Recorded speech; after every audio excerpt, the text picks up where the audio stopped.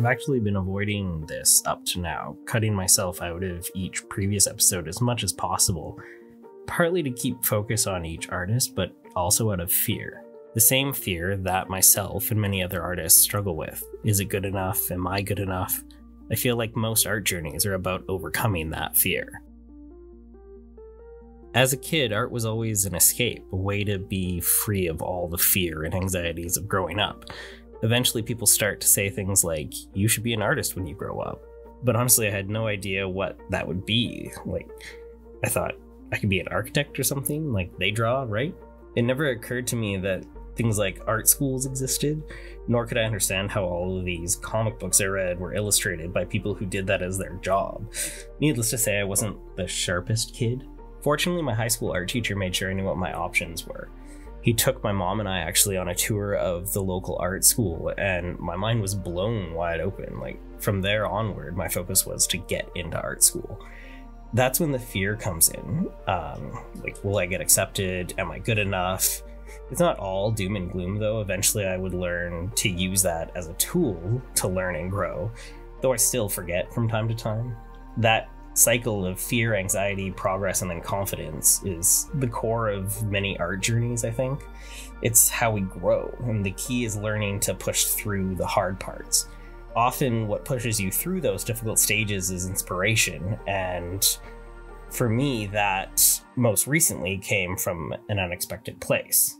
My wife and I moved up to Fort St. John for her career, and at the time I was a freelance graphic designer and illustrator, so location wasn't super important for me. Unfortunately, the pandemic happened, and that freelance evaporated fairly quickly. So through chance and a desire to get out of the house and not go crazy, I took a job as a curator of the local gallery, Peace Gallery North. It was during my time there that I found a massive fountain of inspiration. Meeting all these wonderful local artists and being surrounded by beautiful paintings all day, it rekindled my desire to paint, and what better subject to paint than the artists and people that were inspiring me. Lorna is the most positive and productive person I have ever met. On top of her artwork, she brought amazing handmade jams to the gift shop in the gallery, worked with the local community living program. She taught art and helped me navigate the local art scene, answering all the questions I had as I got, to know everyone. It's always weird being the new person to a town where everybody already knows each other.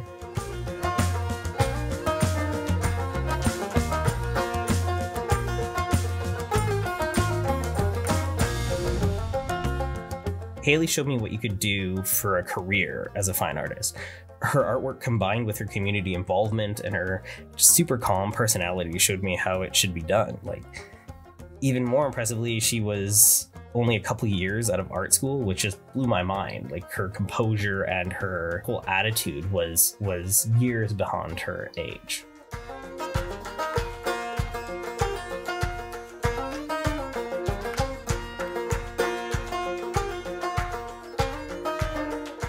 Sandy Trout is probably responsible for inspiring half of the artists in the region.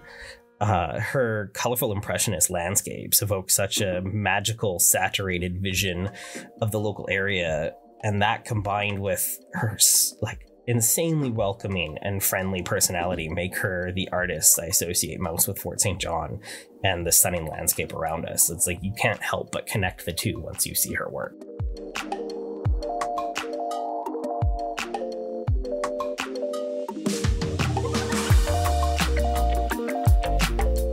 Sam is bold. She's bold in color choices, she's bold in subject matter, and even her own appearance. Sam and her work pushed me to be more bold in my own.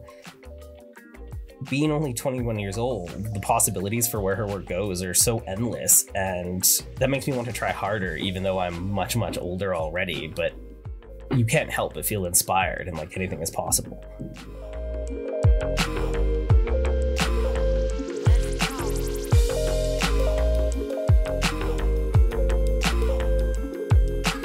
Liam and Azaria Richards are two of the most creative people I've ever met. It just comes naturally to them to try things.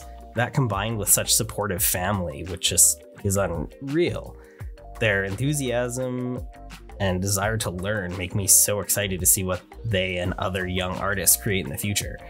I've never seen anyone as motivated as those two are.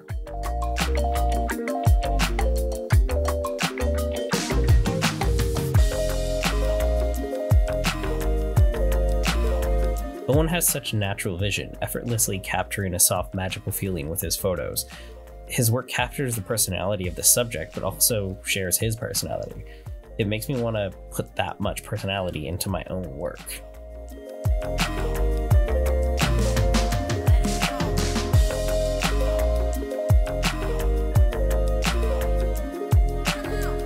Don Pettit is the personification of passion.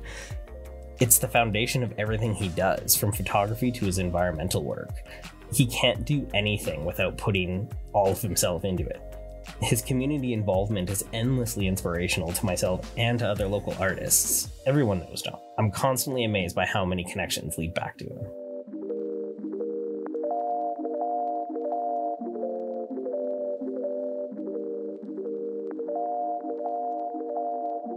Carl and I go way back. I met him and several other local guys while studying at Alberta College of Art and Design. Without Carl, I can say that my time in college would have gone way differently. We were constantly pushing each other and trying to one-up each other and just having fun while also being there when things kind of got hard and stressful. It's one of those strange coincidences, though, that I ended up living where he's from later in life. So now we can basically keep on pretending like we're still in college, just with, our families along for the ride.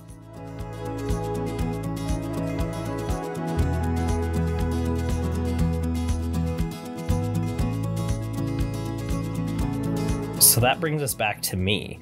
Where I go from here, I'm not too sure, but it will definitely involve paint, and I know I won't lack inspiration.